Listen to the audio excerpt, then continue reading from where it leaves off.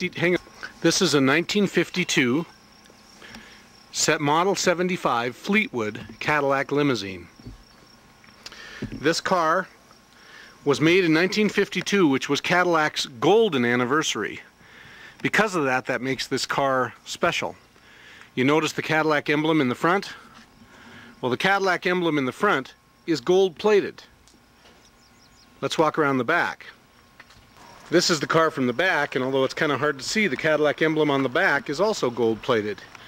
One other thing that they did in 1952 was they put a gold pinstripe down the side, and they had gold wood lining the inside of the car. There's the pinstripe, and it's gold. Let's take a look at the inside. The front seat of the car is all black leather with a black dash, all options there. The reason they made the front with leather was because a chauffeur drove it so much they wanted it to last. They made the back seat for comfort and the front seat for wear.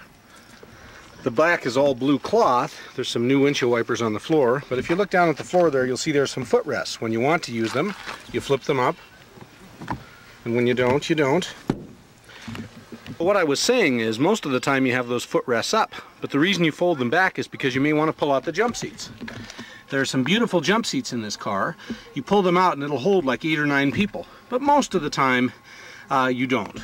Notice there's a divider window that rolls up to give you privacy from the butler, from the chauffeur. Also notice the beautiful wood. This, it's got a gorgeous wood here, and then the wood around the edges of the windows has been painted gold, which is authentic. Individual ashtrays, cigarette lighters, beautiful lighting throughout.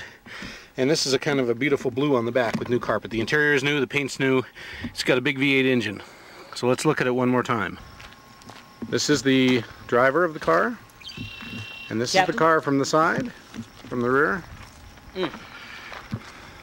Glorious automobile.